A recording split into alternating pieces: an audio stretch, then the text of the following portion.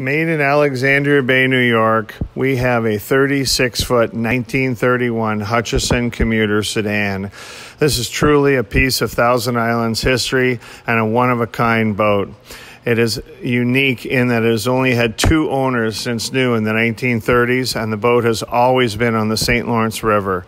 It has been beautifully maintained and is ready for you and your guests to cruise across the water in total luxury.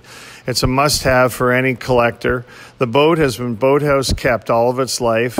It was repowered with a Crusader 350 a number of years ago, and the original engine is also available.